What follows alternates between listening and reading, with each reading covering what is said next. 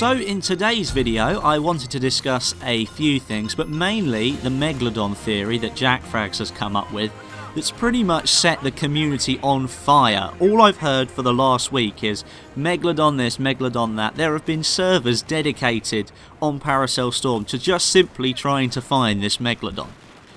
Now, at the moment, I have my doubts about this theory. No disrespect to JackFrags, I think he's a great guy. But I do think it's slightly far-fetched what he's actually proposing. And I don't think DICE are helping very much. I mean, all they're doing is egging us on, trying to find something. And I get that, and that's cool that the developers are getting involved and things like that.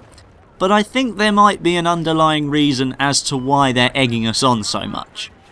As I'm sure you're all aware, DICE and EA have confirmed that DLCs for Battlefield 4 and any future titles that were being developed by DICE have been put on hold currently.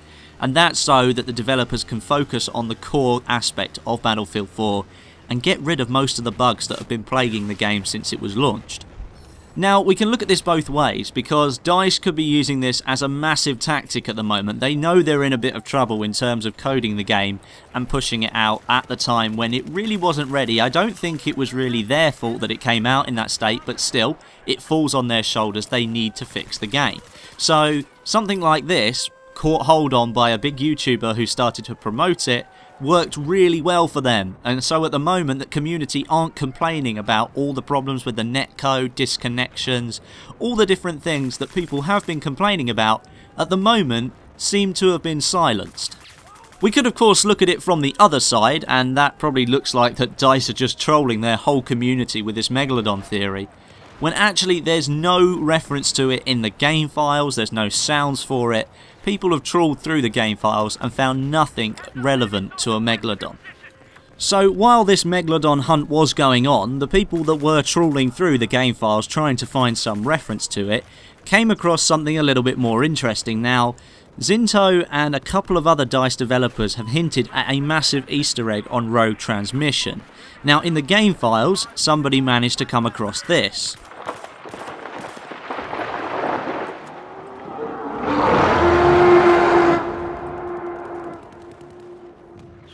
That's unmistakably a dinosaur roar.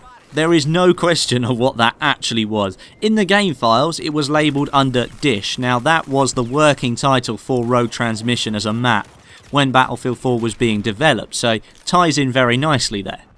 In addition to this sound, on Rogue Transmission there is an Easter egg that sort of represents Jurassic Park. Now you might have seen it, you might have not, but there's a goat inside this sort of container. That's actually something from Jurassic Park. Now that's why people thought that there was going to be a big dinosaur Easter egg on Rogue Transmission.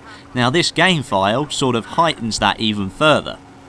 But alas, at the moment we still don't really know how to trigger anything, either for the Megalodon or this massive dinosaur on Rogue Transmission, or whatever it happens to be. We're actually no closer to finding out what either of them are. At the moment, Battlefield 4 is reminding me a bit of the god-awful Twilight Saga, where we got two sides of it. People searching for a Megalodon and people searching for dinosaurs. I think both sides of the story have their own warrants and benefits and probably drawbacks. But most likely for me to happen is probably the dinosaur on Rogue Transmission. There's physical evidence in the game files of that actually existing. And so for me, that sort of tells me there's probably something we need to do to trigger it, and that one's probably going to happen. The Megalodon at the moment is just a theory, that's it. There's no confirmed evidence for it. So as I said, for me, it's more likely going to be the dinosaur on Rogue Transmission. So moving on from far-fetched stories of Megalodons in the sea and dinosaurs trampling around a massive radio dish, I've been working my way towards the Phantom Prospect dog tag in Battlefield 4.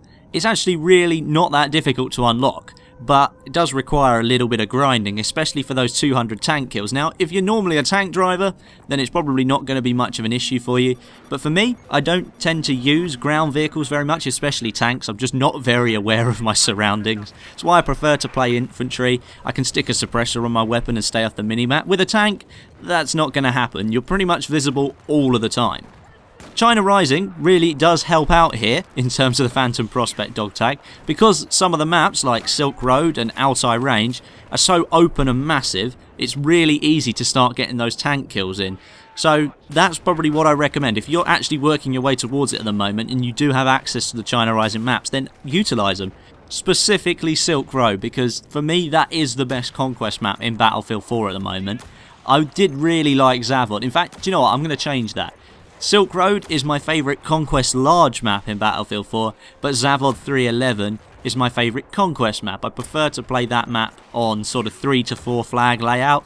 Just feels much better, whereas Zavod is a little bit smaller, so with vehicles thrown in there and helicopters and things like that, I feel it can get a little bit cramped in Conquest Large, where with Conquest you're a little bit more spread out.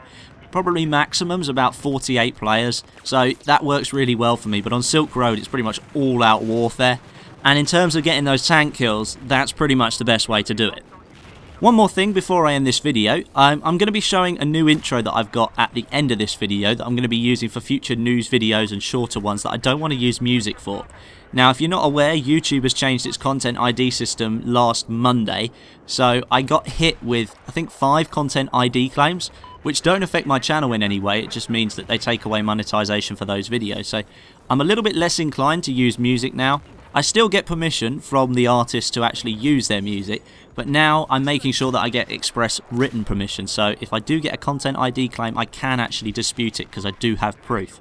So the music that you'll be hearing from now on is going to be probably better than what I've had before, but in terms of the intro, I've got this second one so that I don't have to use music all the time.